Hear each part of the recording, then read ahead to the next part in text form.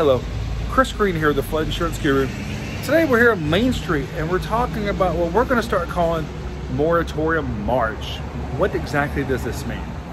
Well, you know, March and April is when a lot of these spring storms start coming in. We're already seeing a lot of this through Alabama. Long track tornadoes.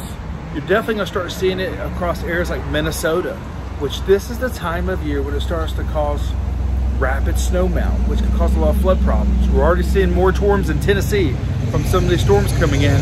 This is not the first time, and this is not the second time. It's probably the third time in March.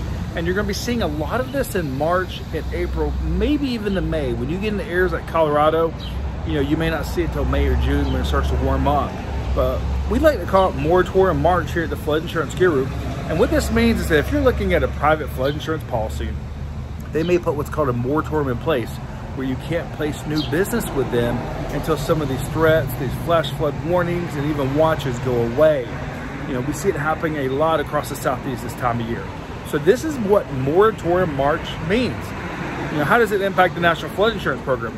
It generally does not, because the National Flood Insurance Program does not put moratoriums in place like private flood insurance companies do.